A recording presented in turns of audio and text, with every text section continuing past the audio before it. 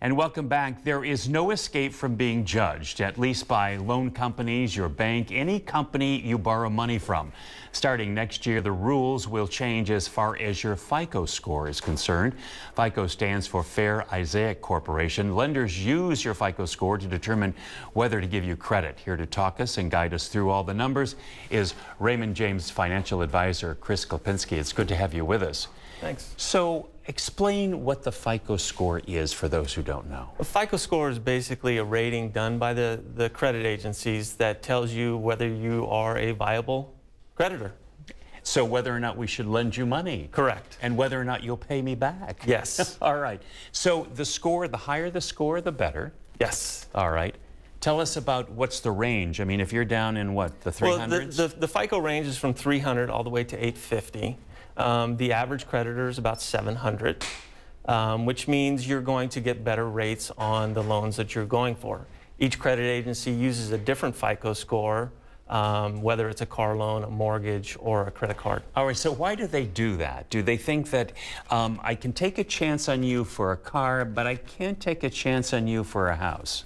Correct. Is that how it works? Basically, that's how it works. I mean, the numbers in themselves, they look at how long you've had credit, your credit history, whether or not you are able to pay back your credit. And what they're really doing in the changes with the FICO score is now they are adding a layer on top of that, which will allow you to essentially use your credit, your savings and bank accounts in order to enhance your credit score. Which is actually a positive then, isn't it? It's a positive, but that positive is mainly for creditors who don't have access to credit. So what they're doing is they're trying to expand the credit pool, because right now there's about 50+ million people out there that don't have credit. So I see this as a huge positive for the younger population, those starting in credits, and those that are in areas, low financial areas, that have an opportunity now to enhance their credit score. So what's the downside? Is there one? Well, I think the downside is that you know, lenders will now be taking on a little bit more risk.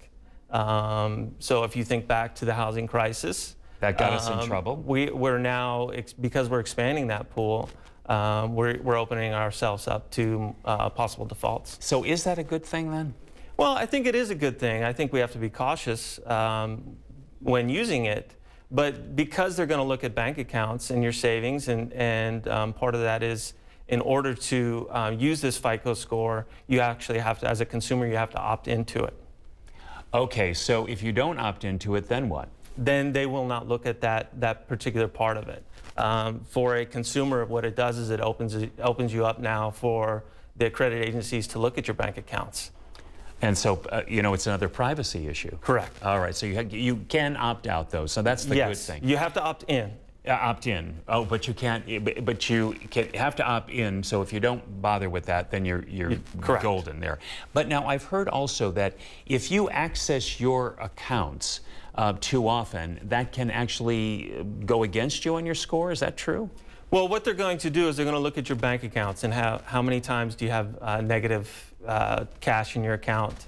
So they're looking at a 4-month history, whether or not you go below a certain level, whether or not you are increasing your amount in your banking and checking accounts. Okay, but overall it's a good thing. This won't happen until 2019, but it's good to get a little warning so that you're prepared as we go into a new year what the changes might be. Yeah, I think the best thing that a consumer can do is go to myfico.com to educate themselves on the process. All right, and find out their score if they don't know it. Yes. Important stuff. All right, Chris, thank you as always. Thank you. Yeah, appreciate it. All right. Great to be here. Stay with us. We'll be right back.